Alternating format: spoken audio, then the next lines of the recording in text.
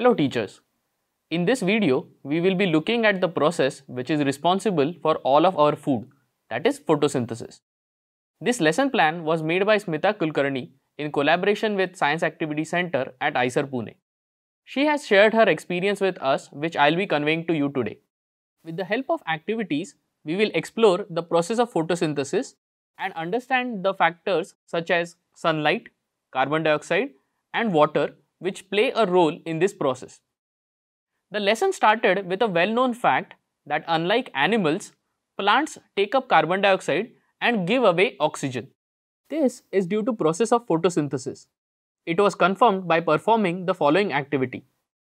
For this, we need a beaker, some pond water, a hydrilla stem, a test tube and a funnel.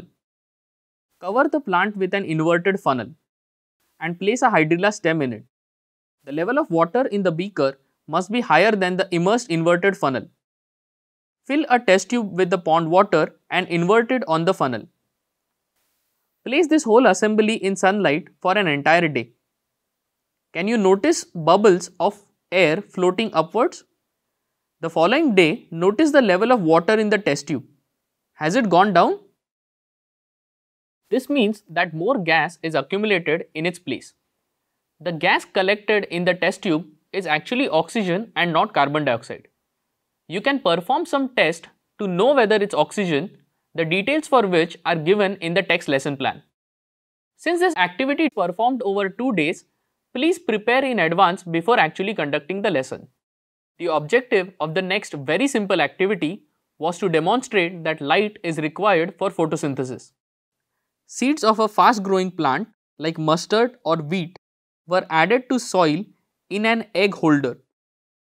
It was covered with a box with an opening and placed in sunlight.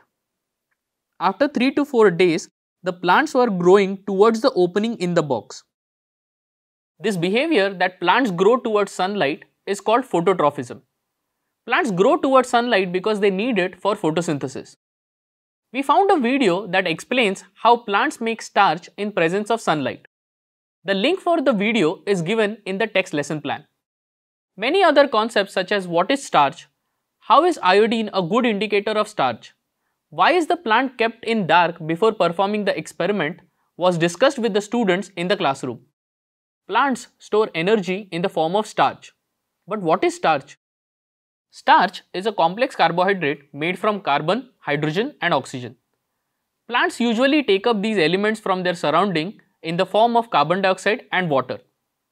How is this carbon dioxide converted into starch is demonstrated by an experiment. We found a video of this experiment which students usually perform in their practical sessions.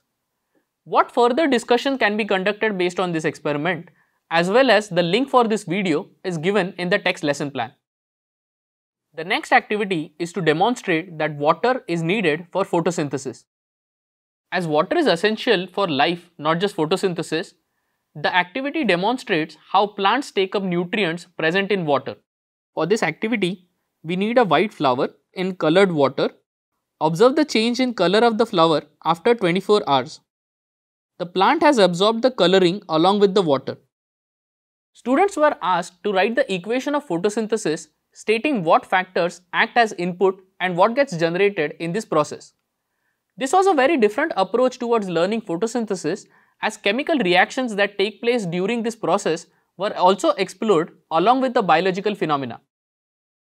Other concepts such as reaction between starch and iodine and reaction between potassium hydroxide and carbon dioxide were also discussed with the students.